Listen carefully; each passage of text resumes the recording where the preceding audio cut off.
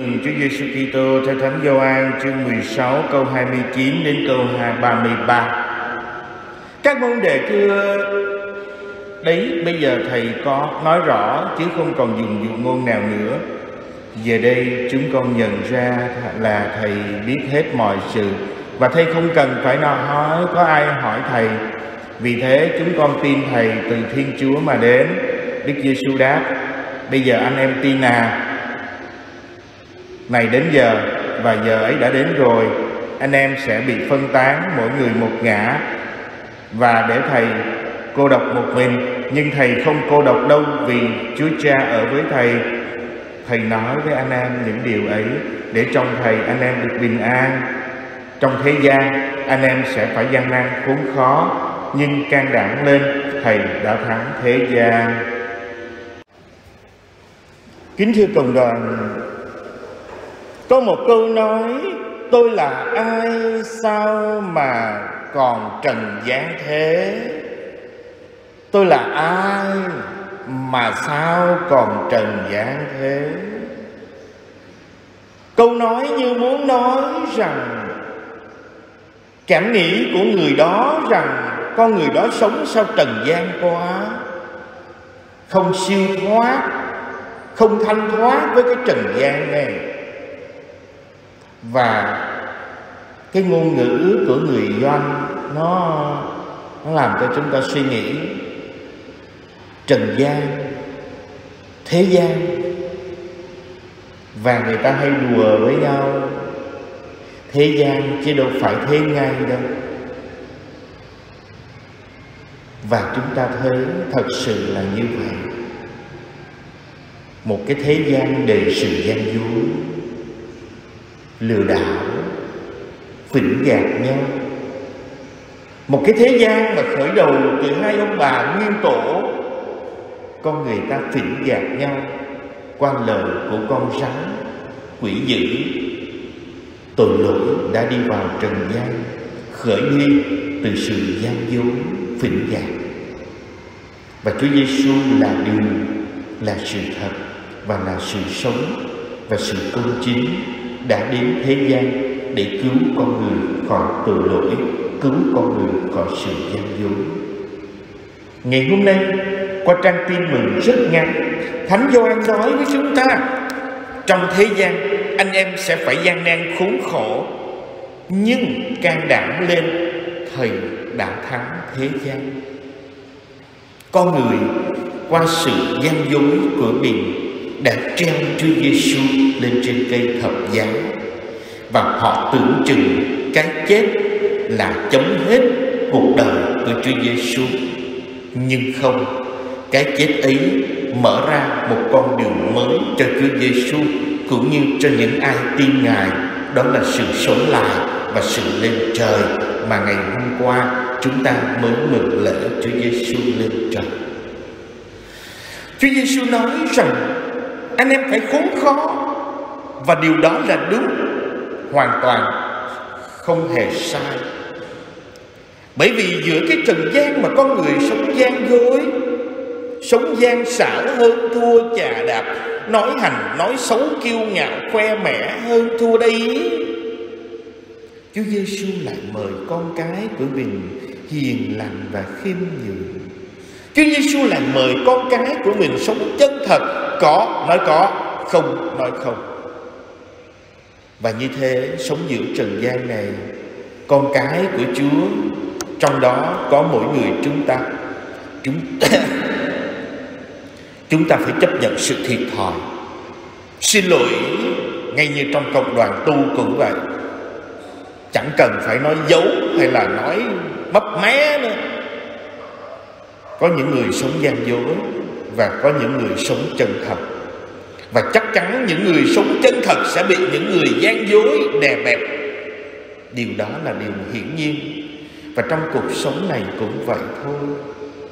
Ai nói lời chân thành, ai nói lời thật thà, ai không sống gian dối, thì bị nhiều người gian dối đè bẹp.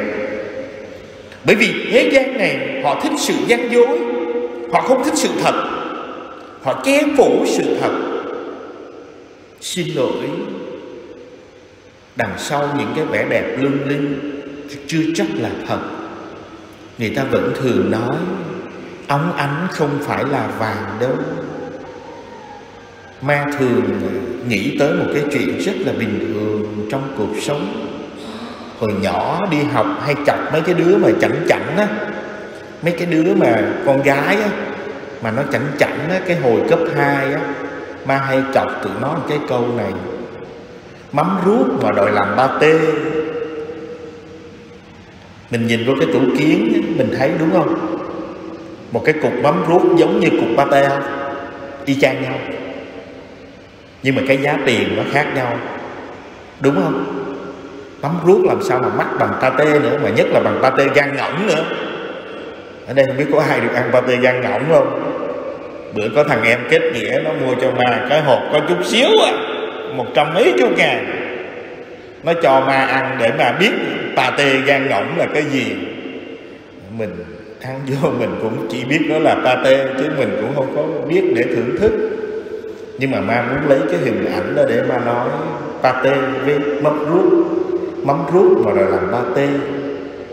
Ở cuộc đời này người ta sống cái bề ngoài, ta thích bề ngoài lắm. Đôi khi nói cái lời chân thật nó sẽ đau, nhưng mà mình cứ thấy đi, sống thật với nhau dễ hơn, sống thật với nhau bình an hơn, sống thật với nhau hạnh phúc hơn là những lời hoa mỹ. Tất cả những lời hoa mỹ chúng ta xét đi, ít có thật lắm.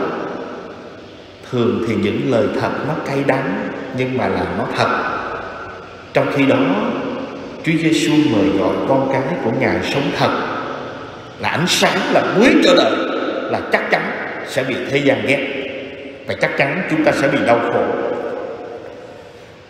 Ngày hôm kia có một anh bạn, anh nhắn tin cho ma: cha ơi, mình rất đau khổ khi mình nói lên điều này điều kia đang xảy ra trong giáo hội.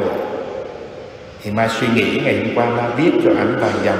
Ma nói: anh ơi, giữa cuộc sống mà khi anh lên tiếng cho sự thật thì luôn luôn anh sẽ bị thiệt thòi. Mình chẳng biết làm gì hơn cho anh, mình chỉ cầu nguyện cho anh để anh vượt qua cái khó khăn này, qua cái khủng hoảng này. Và anh nói rằng mình đang sống trong cô đơn, trong cô lập khi mình nói lên tiếng nói của sự thật.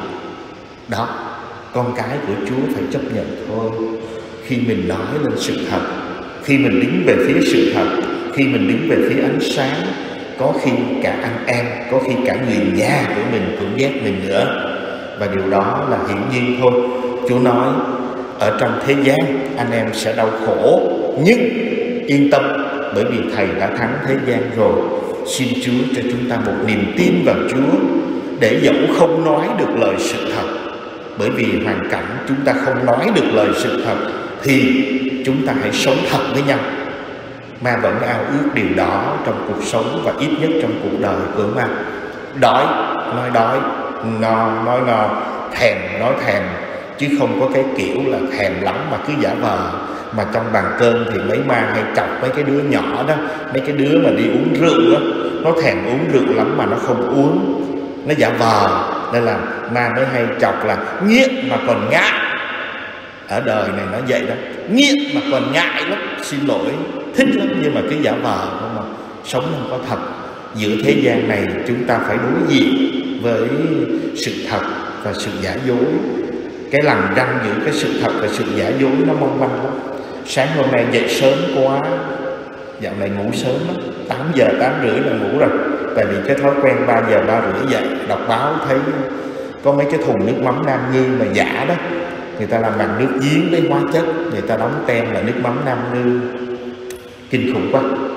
Còn người ta giết hại nhau. Mình mà đi mua nước mắm nó về chắc mình ăn chắc chỉ có chết thôi. Nước giếng với hóa chất. Để chúng ta thấy đó, sự giả nó luôn luôn xuất hiện trong cuộc sống. Và chúng ta là người Kitô hữu, chúng ta phải đối diện với cái đó, và chúng ta phải sống thật. Giữa thế gian anh em phải đau khổ, và chắc chắn chúng ta biết chúng ta sống thật thì chúng ta sẽ đau khổ. Nhưng yên tâm, cả những người trong giáo xứ cũng vậy thôi. Khi phục vụ nhà thờ, khi gần gũi với các cha các sơ, khi mình năng động, mình nhiệt tình, chắc chắn cũng có những người ghét. Yên tâm, ở đâu cũng vậy hết. Mình làm nhiều người ta cũng nói.